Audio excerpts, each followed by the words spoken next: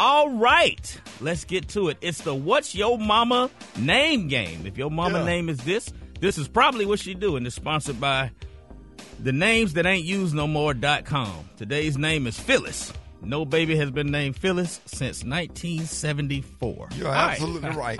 So, yeah, you don't see nobody except with a our 3 friend Phyllis in South Carolina.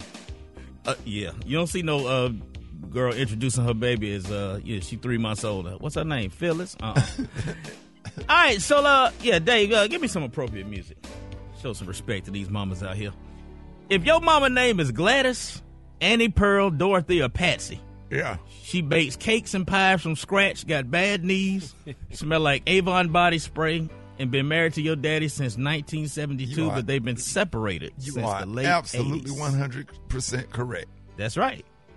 If your mama name is LaWanda, Lenitra, or Teresa, she probably know how to roll joints real good, and chances are she got smashed by a dude that went to high school with you. You are absolutely correct.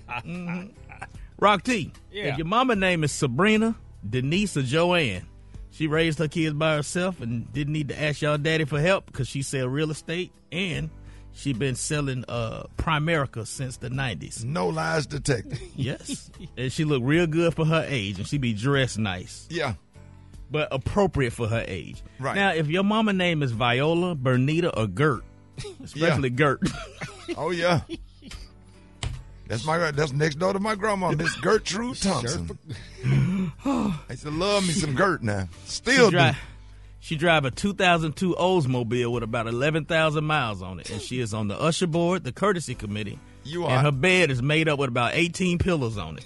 It'll be real and then neat. that's when they make the bed up and they put the pillow on the comforter and then flip it over. Yeah. When the last time you seen a bed made up like that? When the last time you seen that comforter match them drapes? Because they still got drapes in their room. They ain't got them window treatment. They got drapes.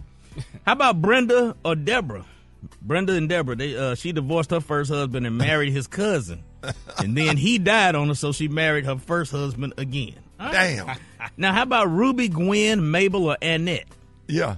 That'd be the candy lady in the neighborhood, and she got a whole shoe rack in her closet with nothing but kitten heels in different colors. How about Tasha, Tiara, or Tay? Now, these are some newer versions, mamas. Yeah. Tasha, Tiara, Tay. They the ones that got banned from the middle school for fighting your teacher because she took your cell phone in class. Yes, sir. You was dead ass wrong. And finally, if your mama name is Shonda, Quita, or Ronette, you go to visit her twice a month and put money on her book because she in prison for shooting your stepdaddy. And writing bad checks. Kay, am I lying? And writing bad checks. Come on, sir. How long they stay in there, Kay? She be in there for 3 years. And what she do when she get out? Does she get her kids back? She got to wear her probation monitor anklet for about another year. And then be the one that got that fire tooth on it. Woo, that thing be right.